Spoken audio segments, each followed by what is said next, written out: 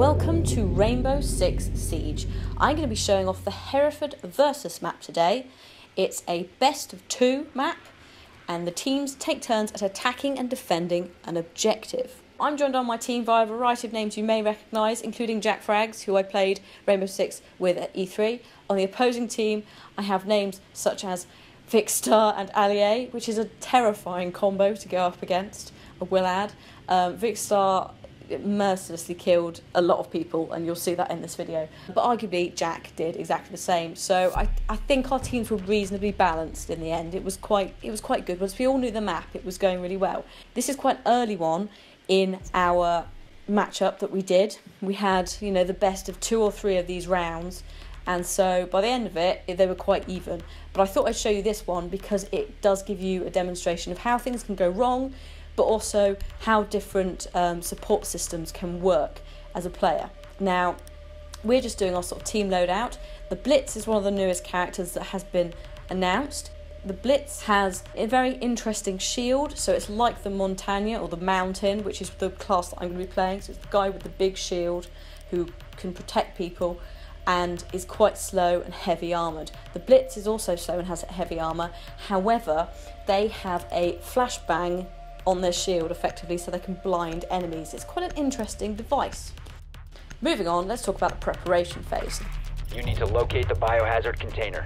The preparation phase is the first 45 seconds where you're all drones. It gives you a little bit of an advantage because it allows you to go into the base, zoom around and see if you can find not only the objective but also other players, mark them and see what defences they have as well.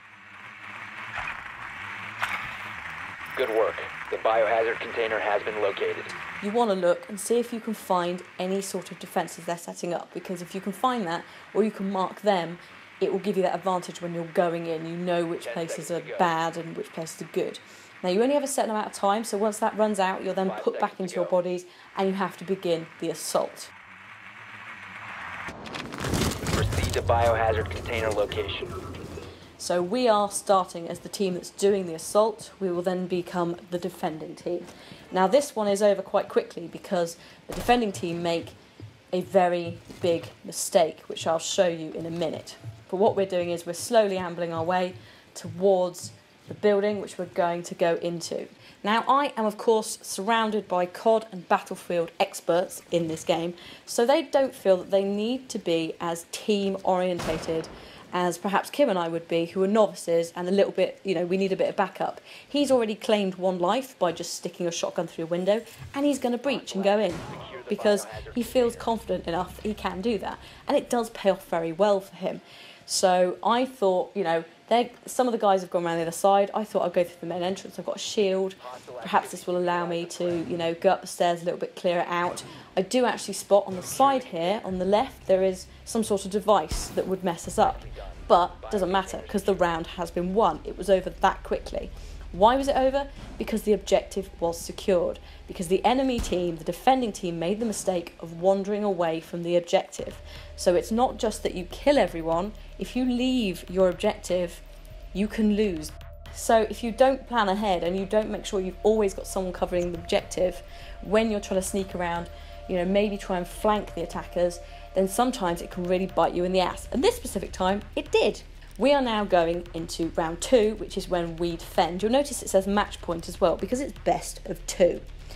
Now, there are a few classes that may seem new to you. I was looking at the Bandit at the start, who has this awesome barbed wire, and a few other funky things. He's got shock wire as well, which if I recall correctly, did win us 1 match, because someone walked backwards into it and it electrocuted them to death. So there are really awesome random things that different classes have that are really cool. I've gone for the Castle, which is a slightly quicker version of the shield bearer that I had in the attacking phase. It's got a deployable shield again, but I felt comfortable having something that was a little bit lighter because I want to be able to move around as a defender.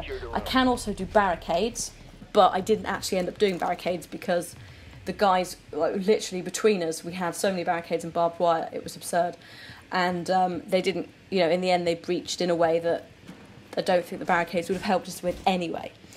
So we have chosen our objective to be in the basement. This is an obvious place which would be dodgy, so we are going to put up a barricade. So this is I've got one of these as well. Now you will notice in the bottom left hand corner just then a little drone shot past. That means that both of us and the barricade have been spotted, and we'll also have been marked if they've done their job properly, meaning that they can see us through walls and they can find out where we are. This is the deployable shield. I've just popped it down, but again then I've picked it up and moved on because I thought, what's the point in hanging out here? I'm on my own. I want to keep an eye on this door, don't get me wrong, because if they want to come through there it's quite an obvious place to go, but I don't want to be that close just in case they do stuff. My guys are next door. We're all sort of chilling out. It's okay. Barbed wire is being put down. I believe that's the barbed wire by the bandit. Jack has already spotted Ali A. I think that's a breach back there. Who the hell knows? No one knows what's going on at this point. We're all just like, where are they coming from? Luckily, someone has shut that door down by barricading it, which is the right move. So I'm sort of chilling in here with Jack because I know Jack and I trust Jack and I don't really want to die. I know it's inevitable, but I thought we'll stick together. So I come out into the hallway. I'm keeping an eye on that door. That is my one mistake because I see that movement. I'm like, oh, but actually it's behind me that I need to worry about because there's a little shit on the stairs. Sorted him out though, didn't I? Oh yes. And Jack caught someone as well. I don't know which direction they came from. I assume they were upstairs as well.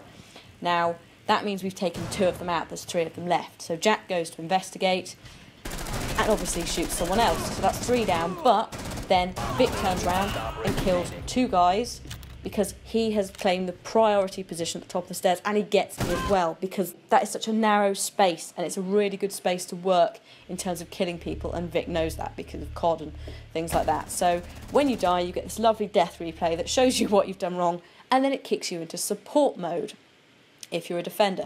If you're an attacker, it will kick you into the drones. And then it allows you to use the cameras that are sticking around to mark different people. You can also watch your friends, like I have there, or you can swap back to the cameras, so I can see him there. Now, what I should have done is I should have marked him, and then I can mark it for my friends. Much like when we were zooming around as the drones, and you could mark people, you can also mark people using the cameras. So, and obviously you can still talk to people as well. So I'm going, guys, he's on the first floor, he's on the first floor, he's just run out the kitchen. I don't know where he is now, though. He might still be up there. So you can mark him. But again, they have to stay still long enough as well, which is sometimes an issue if they're zooming back and forth. The best thing we can do is just wait. And because we're the defenders, we have the luxury of waiting. We don't have anywhere to go. We don't have anyone to attack and kill. There's more of us alive as well. So we just have to wait for Vic to reveal himself, come out and be like, yeah, I need to kill you guys in order to claim the objective. And he must realise there's a minute to go and there's 2 guys there. I'm looking on all the cameras going, where am I? Like, where is he? Where is he? Can we find him? He's still not on the 2nd floor. I'm keeping an eye on the stairs because, you know, movement up and down the stairs, he's got to go through them unless he goes like that. And there he is. And he's actually just killed a guy, so it's 1v1. Luckily, that was the point at which he walked into that electrical barbed wire that I told you about that the bandit has. You've got an end of round replay. He just backs into it and dies because he doesn't realise what it is. And amazingly, that won us the game. So there you go, guys. That is a demonstration of the Hereford map from Rainbow Six. I hope it shows you a little bit of what the game would be like. You know, if you were going to play it with your friends, if you were going to play it as someone who was going and who wasn't a seasoned pro at FPS shooters. And I hope it shows you like the cool little quirks that you can do, you know, behind the scenes to help out your guys, even if you end up getting shot almost immediately. Thank you very much for watching. Please do have a look at the other Gamescom content. It will be in the video description below. I'll see you next time. Thank you very much for watching. Bye!